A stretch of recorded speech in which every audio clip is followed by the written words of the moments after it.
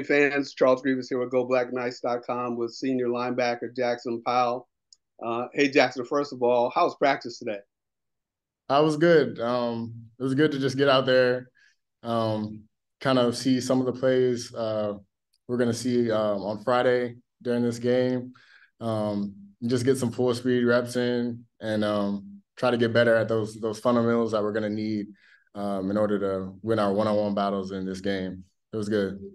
Fantastic. Now, I'm going to talk about the Road Runners in a minute, but my guess is that many Army fans don't realize, how active your recruiting was coming out of high school as part of the 2020 recruiting class. I mean, you're a Rivals three-star prospect. You held offers from Syracuse, Coastal Carolina, Air Force, Louisville, Virginia Tech, and several others. And by the way, you come out of a outstanding program at Buford, which is one of the powerhouses down in Georgia, actually in the country. So when I think about your journey, football journey at the academy, it kind of reminds me of former Army linebacker John Radigan, who really kind of this senior year was his breakout year, if you will. Mhm. Can you kind of relate to that and talk about both your maturation and even the patience over the last 4 years? Yes, sir. I just think I've been blessed with my journey here. I wouldn't change this past 4 years for anything. Just being able to learn under guys like Andre Carter, obviously these past couple years, um, just like the different techniques he used and the way he went about his business, just the way he worked every day, trying to get better. So I've just used these past, I guess, 3.5, 4 years just to continue to get better, try and help the team in any way I can on special teams or other packages, whatever that may be. And then this year, just going in trying to help the younger guys in my position group, teach them all the stuff I know, and just try and help them continue to develop and continue to develop myself every day. Fantastic. And let's go back to last Saturday's game. A huge win for you guys, shut out Delaware State 57-0, your first start. Talk about how that felt for you.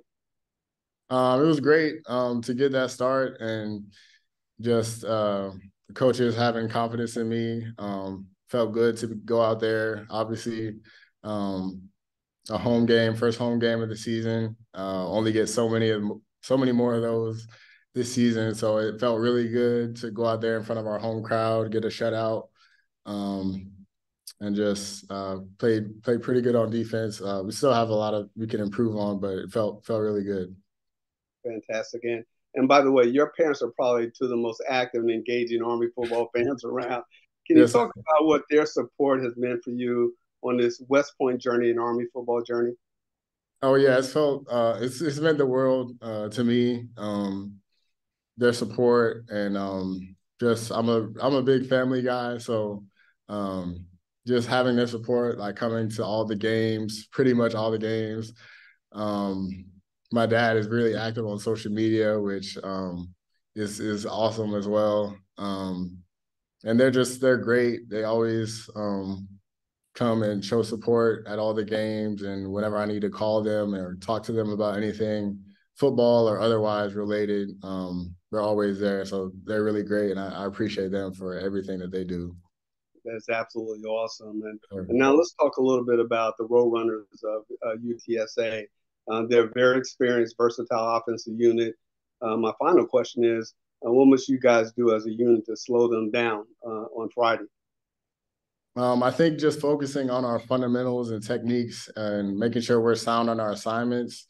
It's going to be a challenge for us, but we're looking forward to it and just trying to get better each and every day, focus on what we can do to improve and make this a great travel down there. Fantastic. Hey, listen, appreciate your time this evening. Best of luck to Thank you you. guys on Friday and come back with the win. Thank you, sir. Have a good one. Take care now. Bye bye.